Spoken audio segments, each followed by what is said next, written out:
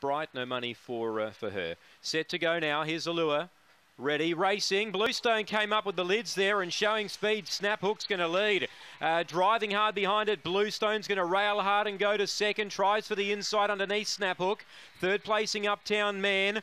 Fourth around the outside, Goldie's Run. Then came Roxy Roller. Real race on here. Then McIver Neville midfield from Summer Sprite. Last Bungaloo Lucy taking over Uptown Man. Chasing down, it was Goldie's Run, a length and a half away. Uptown Man's clear from Goldie's Run, McIver Neville, and Uptown Man wins a spirited race there. Seconds a photo, Goldie's Run on McIver Neville. Right behind them, Roxy Roller. She came storming home from Bluestone. Snaphook, Summer Sprite amongst the tail enders with Bungaloo Lucy in the time we await for. Uptown Man wins, David Peckham, $19. Gee, it was tight down the back. There were 4 or 5 of them stretched across.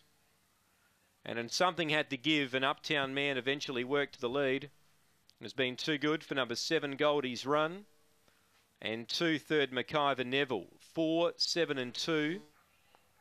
4, 7, 2.